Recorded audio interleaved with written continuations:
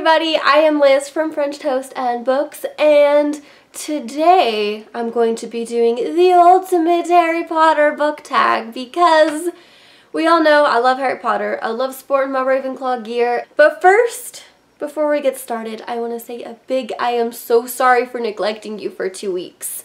I am going to make it up by doing 3 videos. We have this one I'm uploading today. I will upload another one on Sunday, and then I will upload the third one on Wednesday. So stay tuned and keep a lookout for those videos.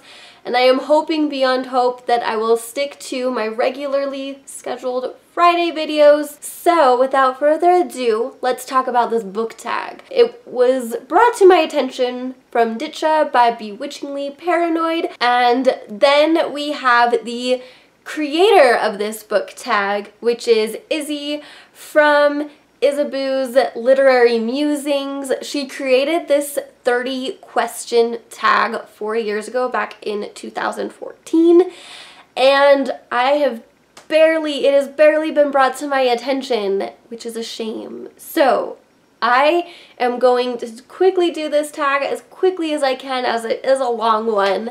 Question 1 is, what is your favorite book? And my favorite book in the Harry Potter franchise is Harry Potter and the Prisoner of Azkaban. I loved this book so much. I read it at least 3 times. I can't exactly remember how many times I've read it because it was all while I was a child.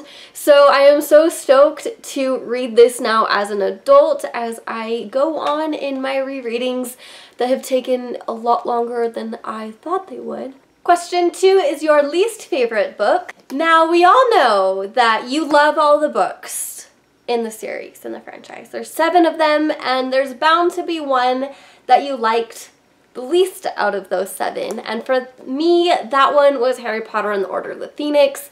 I remember the first 5 chapters when I read this back when it first came out, because I haven't yet reread it, was a chore. It took me forever to get through those first 5 chapters. I remember rereading chapters so often because I forgot what was said during those chapters, and just how angsty Harry was and everything like that. Maybe now that I'm rereading this series, my thoughts and feelings will change.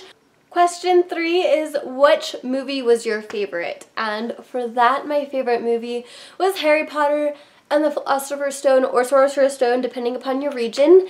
And I remember just falling in love with the whimsical, like, fairy tale awe that Harry experiences while being exposed to Diagon Alley, to Hogwarts, to seeing Hagrid, and everything like that. I felt so much for that awe and being a child and being exposed to this magical area, this landscape, this place, and wanting to be there and wanting my letter.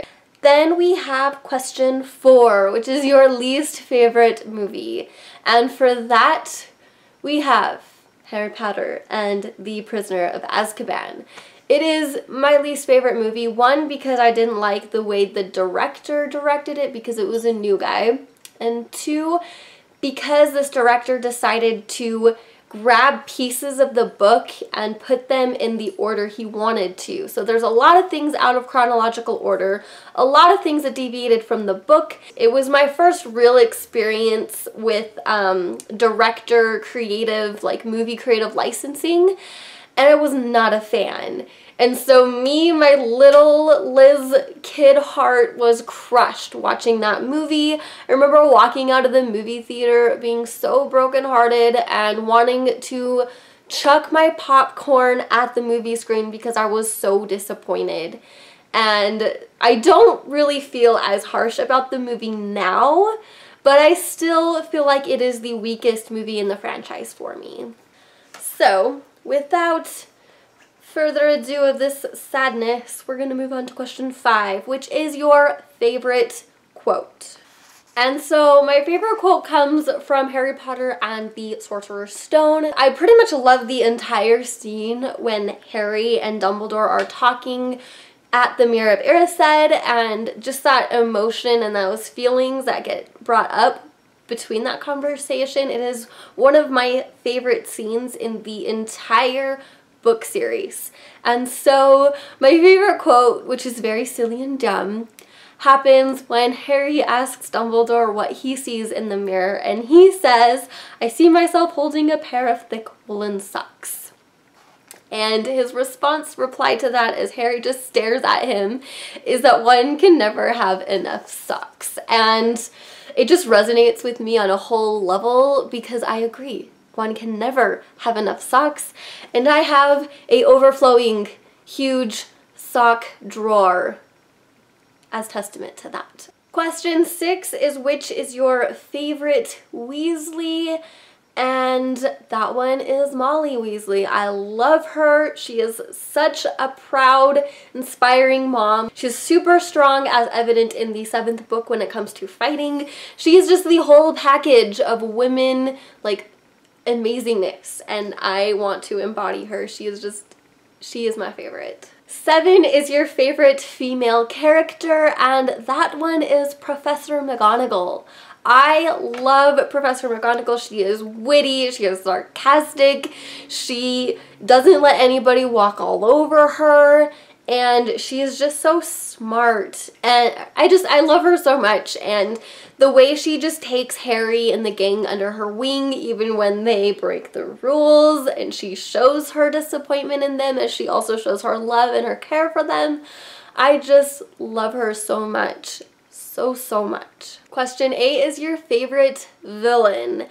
And for that, I'm gonna go with Bellatrix, because she is super kooky and crazy. She has a one-track mind of villainy that she really wants to just go above and beyond what Voldemort wants her to do. Question 9 is your favorite male character, and that we have Hagrid. I absolutely love Hagrid. He takes Harry under his wing. Like, I feel like he needs so much more credit at the end of book 7 than what Harry gave all the other characters in regards to who he names his kids. But I just love Hagrid. I love that he gives the kids way too much information than he should. I love him when he's like, I shouldn't have done that.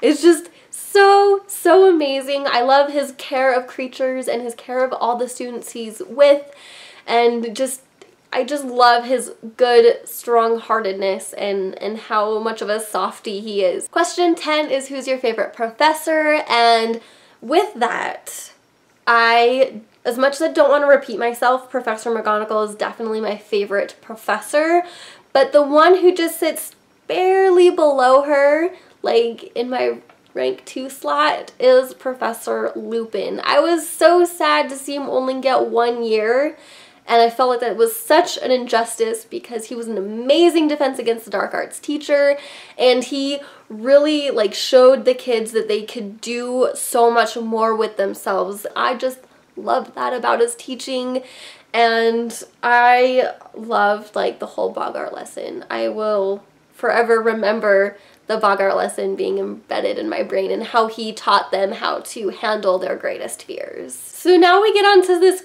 awesome would you rather. And so question 11 is, would you rather wash Snape's hair or spend a day listening to Lockhart rant about himself? And that's a good question, because one, Snape is fairly terrifying and his hair is definitely in need of a bath, like a wash. And 2, Lockhart, he can drone on and on about himself. But I'm also very good at tuning people out, so I think I might rather listen to Lockhart for a day. Next, question 12 is, would you rather duel an elated Bellatrix or an angry Molly? I would definitely rather duel an elated Bellatrix, because at least I have a chance. Molly, especially when angry, crushed Bellatrix, and so that means I might have a chance at winning a duel with Bellatrix, not with an angry Molly. Question 13 is, would you rather travel to Hogwarts via the Hogwarts Express or a flying car? And the Hogwarts Express, definitely. Question 14 is, would you rather kiss Voldemort or give Umbridge a bubble bath? And I think I would rather kiss Voldemort. One, because it would happen in 2 seconds and he'd probably kill me. Whereas Umbridge, I just don't want to deal with her. I could not deal with her, and I'm not gonna. So, yes, we have kissing Voldemort. Question 15 is, would you rather ride a hippogriff or ride a firebolt? And I would definitely rather ride a hippogriff. Next, we have book to movie adaptation. So question 16 is there a character which you felt differently about in the movie versus the books? I feel that this is not really a good thing, but Ginny in the books is so different from Ginny in the movies. So I miss how strong she was in the books. Question 17 is there a movie you preferred instead of the book? And I don't really have an answer for that because the books are better by far than the movies. I do have to say it's nice that I can get the book, the gist of the book in 2 hours versus how it takes me days, if not a month, to read one book. So that's nice. Question 18 is Richard Harris or Michael Gambon as Dumbledore? And we're gonna go with Richard Harris because he was the first Dumbledore and he was Dumbledore to me when I saw him the first time. Question 19 is your top thing, person or event which wasn't included in the movie that annoyed you the most. And I'm gonna say 2 things. The top person that was not in the movie that annoyed me the most was definitely Peeves. Peeves was so pivotal in so much of the books that I was so disappointed when he wasn't in the movies. So if they do a Harry Potter like TV series in the future, which I hope they do, put Peeves in there. You will not be a good TV show if you do not have Peeves. That's my 2 cents. And to an event, I remember really missing the house elves in Hogwarts during the movies, especially with all they do in book 5 with the Room of Requirement and like Hermione's activism, that I really wish that that would have been in the movies, is Hermione's activism in giving house elves a lot more freedoms and rights and all of those things. Question 20 is, if you could remake any of the Harry Potter movies, which would it be? Harry Potter and The Prisoner of Azkaban. I want that one to be remade the most. Please. Alright, now we have a category of Hogwarts. Question 21 is, which house was your first gut feeling you'd be a part of? Need I say anything? It's Ravenclaw. And question 22 is, which house were you actually sorted into in Pottermore? Ravenclaw. Question 23 is, which class would be your favorite? I think Charms would be my favorite because I want to learn all of the wizarding spells and cast them and do great and all that. A very close second would definitely be Care of Magical Creatures because, I mean, who wouldn't want to be around magical creatures all day? And yeah, so yeah. Question 24 is, which spell do you think would be most useful to learn? For me, that one's Alohomora because I lock myself out of my house or my car all the time. It's quite embarrassing. Question 25 is, which character do you think at Hogwarts you'd instantly become friends with? And that one is probably Hermione because she's in the library all the time and I would be in the library all the time. And books. If not Hermione, then Luna. Definitely Luna, because we are both, you know, both would be in Ravenclaw, and she's just kind of spunky and weird, but weird in the good way, and I think I'm weird in the good way, so maybe we'd bond. The next category, the last category, is miscellaneous. 26 says, if you could own one of the 3 Hallows, which would it be? So would I own the invisibility cloak, the wand, or the resurrection stone? And I would pick the resurrection stone because dying and death sucks. Question 27 is there any aspect of the books you'd want to change? This can be a character, an event, or anything. So I think that the one thing I would definitely change, which is a spoiler to book 7, if you guys haven't read book 7 or watched the 7th movie, it is the death of Hedwig. There was no point in the death of Hedwig except to make you cry and be sad, and I would change that. Question 28 is your favorite marauder, and that's Lupin. I love Lupin. He's amazing, and I don't care that he's a werewolf and that he could turn me into a werewolf or eat me or kill me or whatever. He's amazing. Question 29 is if you could bring one character back to life, which would it be? Now, it's not 2 characters. It's just one. So the people I would bring back, I wouldn't bring back because you can't have one without the other.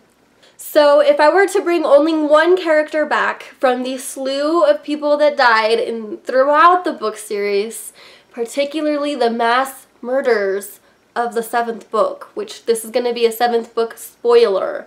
So, only one character, I would bring back Fred Weasley. You can't have George without Fred. Like, they are the duo that supersedes any other duo, and the fact that he died, I'm still not over it. So 30, which is our last question, is Hallows or Horcruxes. If it's choosing between whether I have in possession the Hallows or whether I create Horcruxes for myself, I pick Hallows. I would rather have the Hallows than Horcruxes because the Horcruxes turn you into a sliver of who you are, and it messes with your soul, and it's just bad magic, and I don't want to deal with that. So there we have these massive 30 questions of the ultimate Harry Potter book tag. I tag anybody and everybody who loves Harry Potter and hasn't done this tag to do this tag and let me know down in the comments below. If you've done this tag, please let me know in the comments down below so I can see it, because I really want to see your answers. And if you don't want to do the tag, you don't have the tag or anything, but still want to chat with me in the comments below, still do so. Let's talk about Harry Potter, reminisce about our favorite things, our least favorite things, and all that jazz. So until next time, I hope you enjoyed this video. I hope you stick around on my channel and all of that. So until next time, I love you guys. Bye!